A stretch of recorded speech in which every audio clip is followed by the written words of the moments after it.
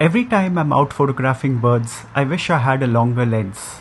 I generally use a 100 to 400mm zoom lens, and I found that I invariably always tend to extend it to the maximum focal length. So on one trip to Bharatpur, I decided that I'm going to use only the 300mm f4 lens. And I had a great time because it made me pay attention to bird behavior and to be able to approach the birds cautiously without disturbing them, because let's face it, 300mm is not sufficient, but I managed to get very close to magpie robins and redstarts, and I got some wonderful photographs of kingfishers and other birds. I'd love to see your pictures of bird and wildlife photography. Please post them and tag me in it, and I hope we see each other again very soon.